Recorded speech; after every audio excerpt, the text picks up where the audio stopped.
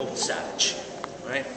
The pure, unsullied world where European man hadn't corrupted it yet. So he went to Tahiti, and he didn't find it. What he found was a tourist trap, and so he invented it. He just invented an Eden, and he populated it with these characters who are essentially designed like Western art. And this is the bathers. The bathers has been a traditional thing to paint for, for centuries. But he populates it with the locals, and he does it under the same premise, the same Japanese aesthetic, right? This is exactly where it shouldn't be. I mean, you couldn't have put it in a worse spot by the Western aesthetic, this tree.